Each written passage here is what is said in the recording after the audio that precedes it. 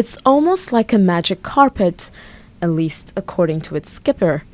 Part boat, part plane, the hydroptère uses its two wings to lift out of the water when it accelerates, reducing the drag and raising the speed.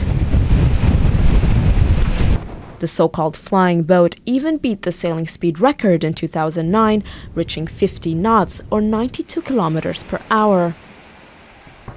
All this boat wants is to accelerate and to take off.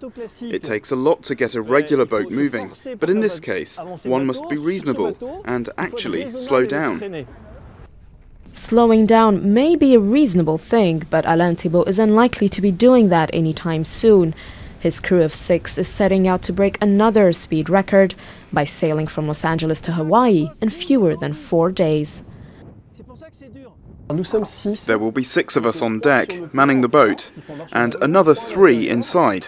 One will be sleeping here, and the other 2 over here where you're standing. This is where the navigator sits when we are at high speed, wearing a seatbelt. Our test engineer got slightly injured once when we suddenly had to slow down, and was thrown 6 meters across the cabin. So now you have to be buckled in. It does get quite choppy.